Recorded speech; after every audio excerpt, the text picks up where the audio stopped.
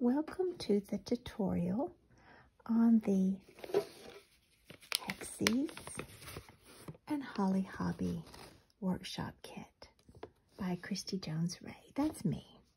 So when you have received your kit, it's come in a pretty little bag and you have all these components. And let's just go through, first of all, what you will receive in your kit. Now, this is what your end product will look like. It will either be a packet of pastel colors with a brown center, or they will be bright fabrics with a brown center. So let's just look at this kit right now. So what you'll receive in your bag is a little one of these little bags, and it will have your wool felt heart with some little pins, straight pins, a needle, and a vintage shell button. You'll receive a packet that has your 7 fabric squares, vintage calicos and ginghams. You'll receive 7 Hexies pieces paper. They're the 3/4 inch size.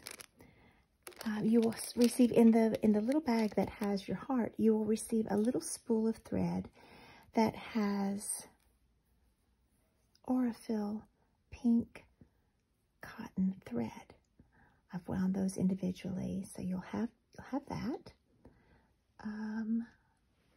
Let's see, you'll have a package of lavender, so fragrant. And when you're ready to stitch your little cushion, you'll pour that in and kind of crunch it as you go.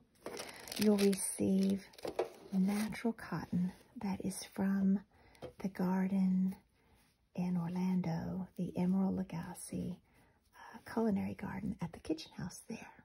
It will have the seeds inside, but if you'll just, before you stuff your little cushion, you'll kind of pull the little buds apart. It's a wonderful tactile thing. So, you'll also receive a square of the vintage calico, and you'll receive a square that came from an antique, a vintage antique. I'm not sure the age of the quilt. It was a yo-yo quilt that was on its last leg. So we've retrieved the squares of muslin. So that will be what you will attach your Hexie flower that you create onto that. Then you'll stitch it to the bottom piece of the calico and stuff, and add your little button. So those are the components of your kit. Now, the only thing you will need of your own are some good fabric scissors. Now, these are the kind I use. I love them.